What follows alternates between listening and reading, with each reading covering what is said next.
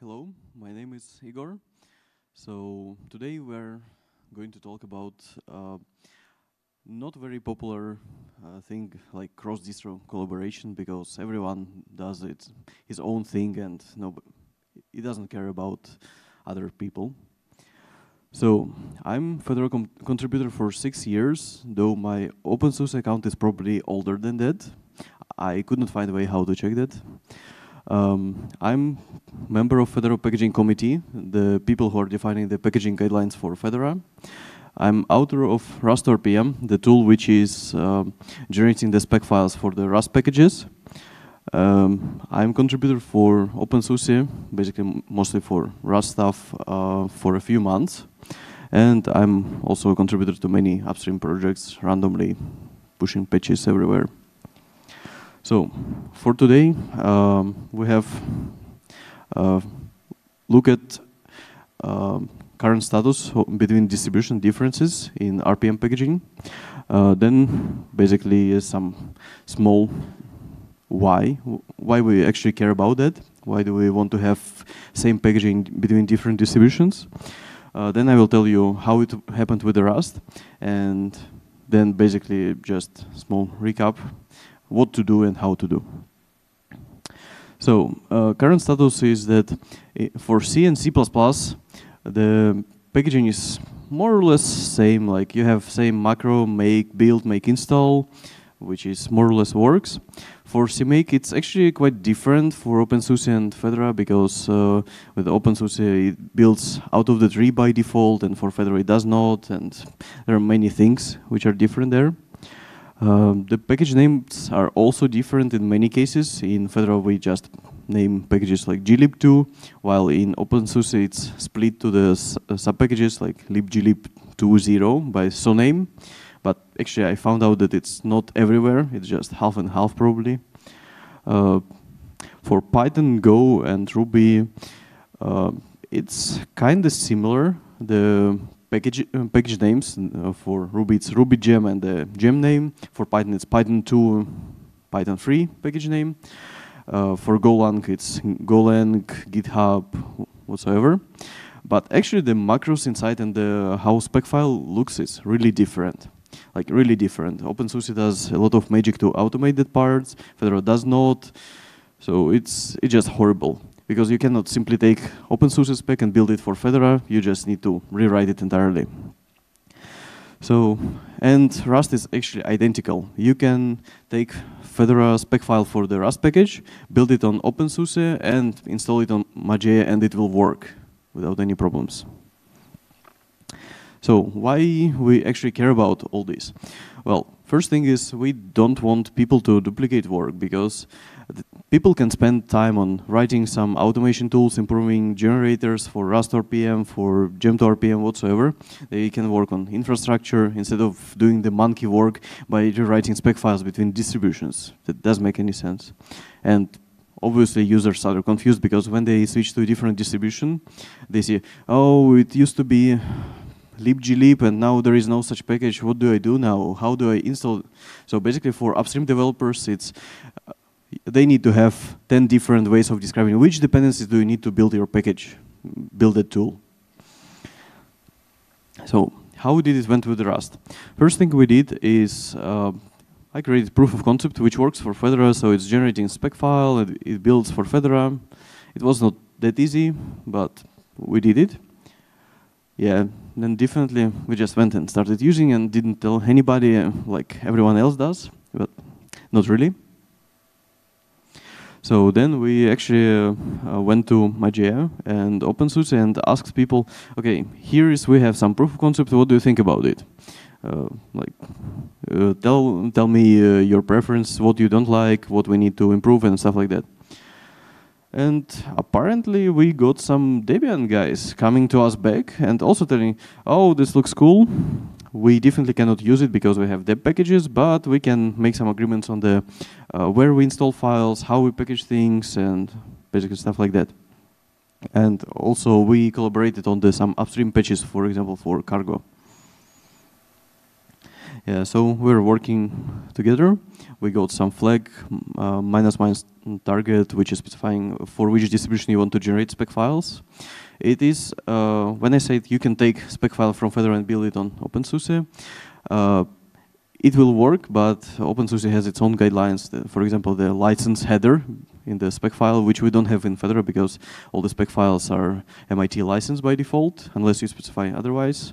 Well, in openSUSE, it's, from what I know, it's requirement to have the license header on the spec files. So, what were the challenges? They were obviously none, probably, no. The main challenge was that we needed to change RPM.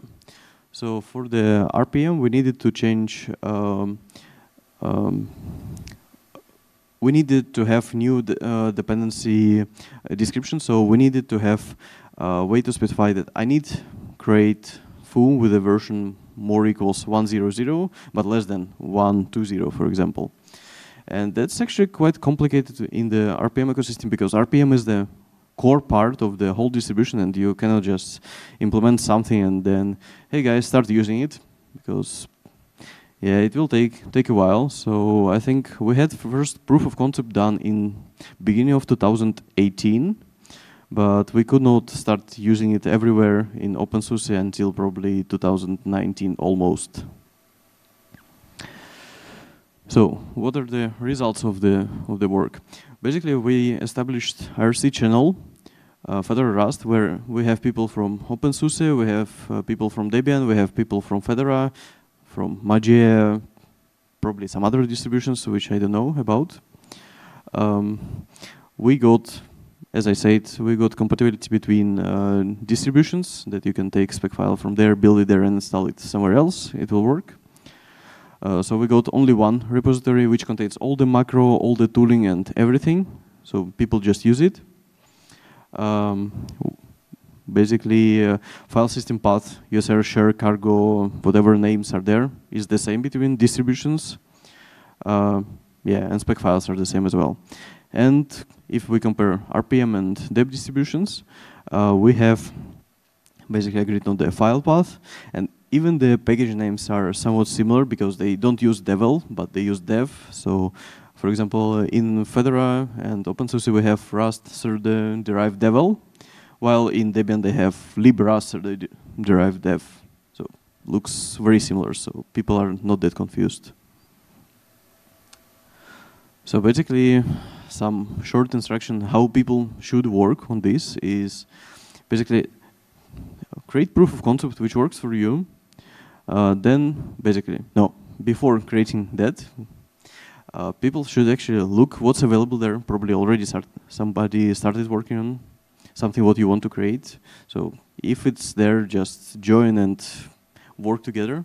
If not, just create proof of concept and then ask people for feedback, find out who is interested, and make sure that basically other distributions are aware of what you're doing and they can give their comments.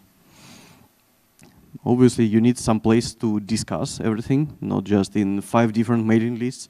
You send to openSUSE Devel, RPM ecosystem, Fedora Devel, and everywhere. Just get some IRC channel or one mailing list and discuss everything there. And yeah, don't forget that once you got some people, you cannot just go and break everything because you just wanted to have something nicer in your distribution. But then everyone else will say, oh, this doesn't work for us, so we're just going to fork it and be done with it.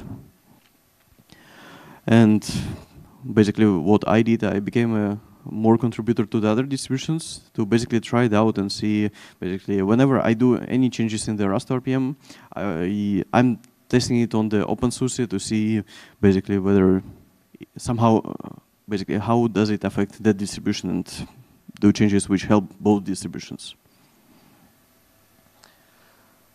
Yeah, this was actually much faster than I expected. So I suppose we can go to the questions or suggestions or anything like that. Wait, please. Obviously, the collaboration is really hard between distros. It's not easy, we know. So what was the hardest part for you to get 3 distros together, even 4? So mostly it was finding right people, that was quite hard. It's good that we had Neil Gompa who actually told me, hey, this guy is doing something similar in openSUSE, this guy is doing it in Mageia.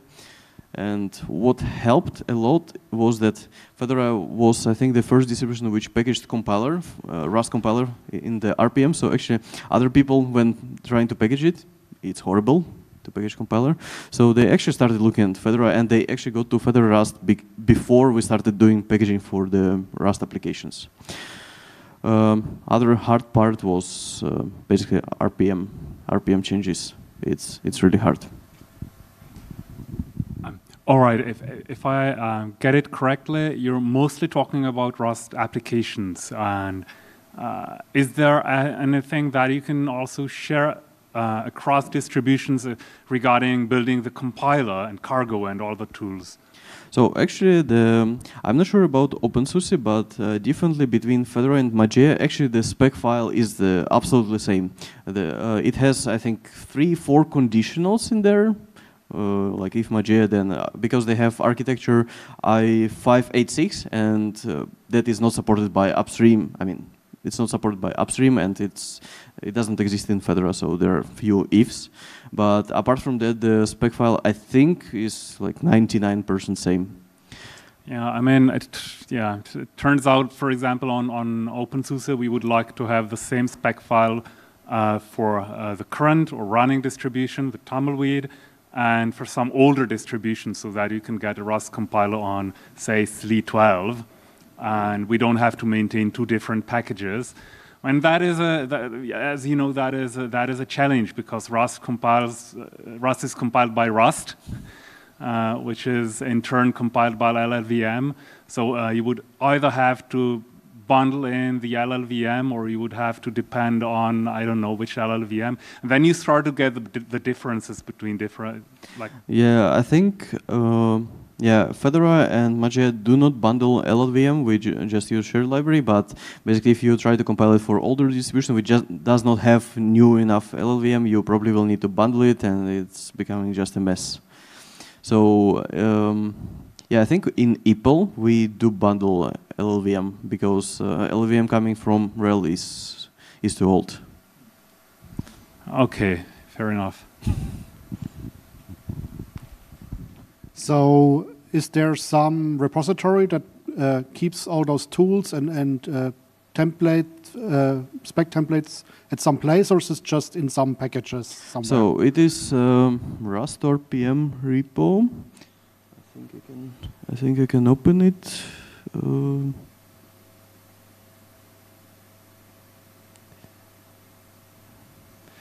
Yes, it looks horrible. Yeah, whatever. So we have Rust RPM repo, which has actually some templates between the distributions, and you can see that. Oh no, it's not this folder. It's Rust RPM templates. Yeah, so basically main spec is the same. It just specifies name, version, release, whatsoever, some templating magic. So the only difference part between distributions is license header. Basically it's for openSUSE. The group, because in Fedora we don't use group thingy. Yeah, and the changelog. So basically we have one repo which contains all the templates, and it's just a generator which is generating spec file, and we have same, you can supply some configuration. For example, I probably can show it.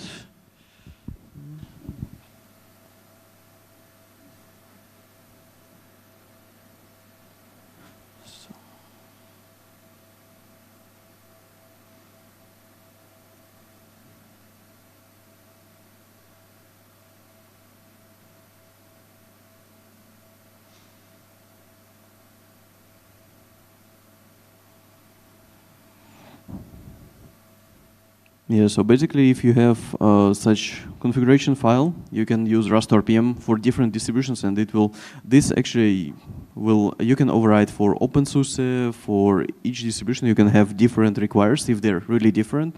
But apart from that, you have just default section which is compatible between all of them. So basically, when I'm packaging things like this for openSUSE, I just copy this configuration file there and generate spec file for openSUSE using same tool on Fedora.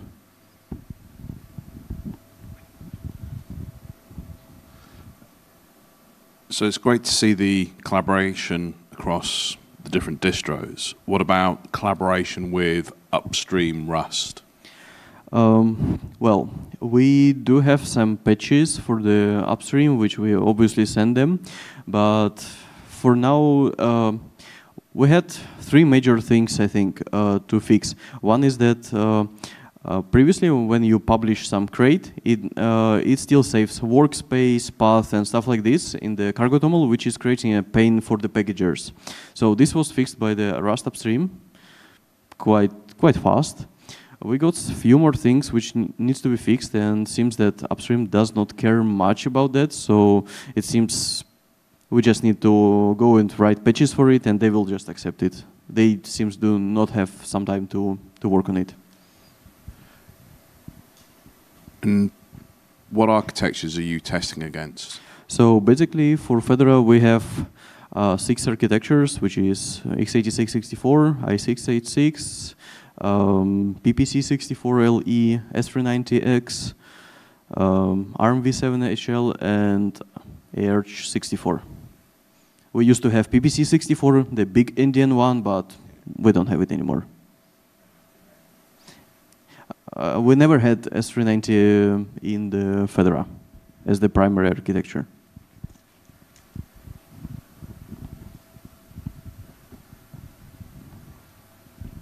Is there any interest of smaller distributions to join this or to take over the work? Which exactly distributions, those small ones? Because actually I did not see those small distributions coming and basically asking for any help. They probably just exist somewhere. I don't know what they're doing. I never heard about them. Okay.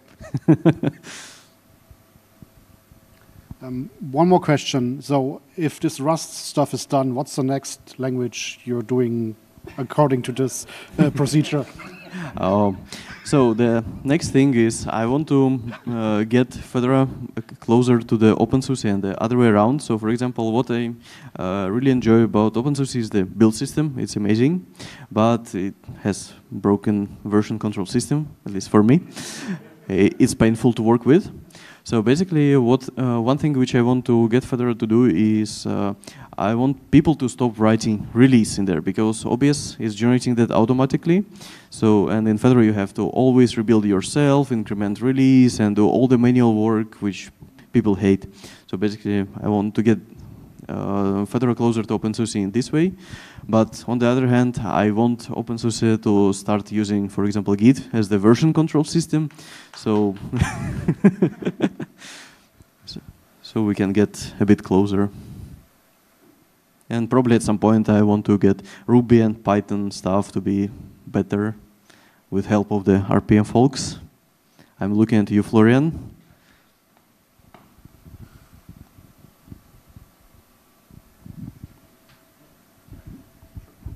So from what you have seen, how to improve cross-distro collaboration? Obviously, it worked for you Rust guys, but mostly it's not where it should be.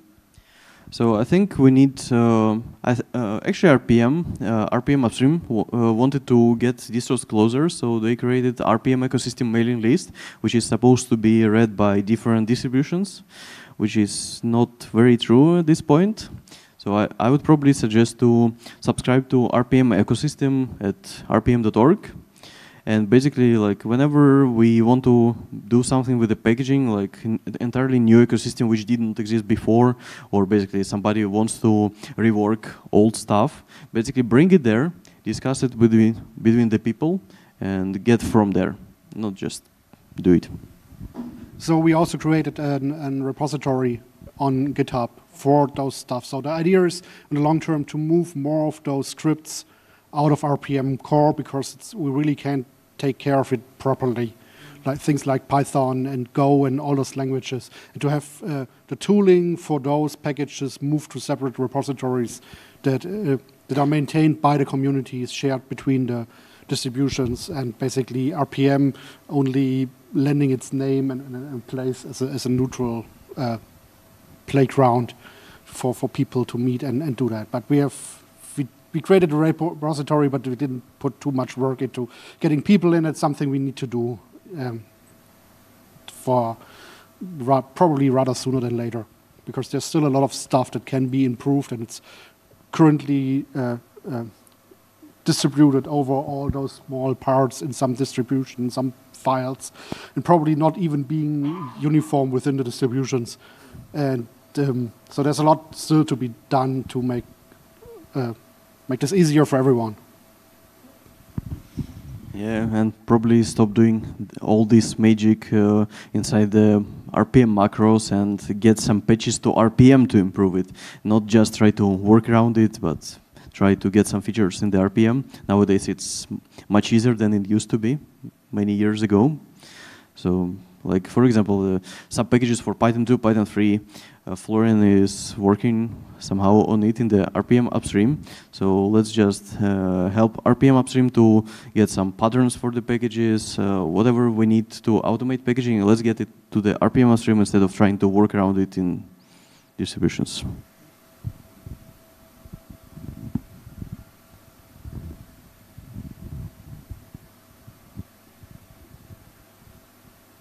More questions? So I think if no more questions, such stickers are available somewhere around. Feel free to grab them. I suppose that's it. Thanks.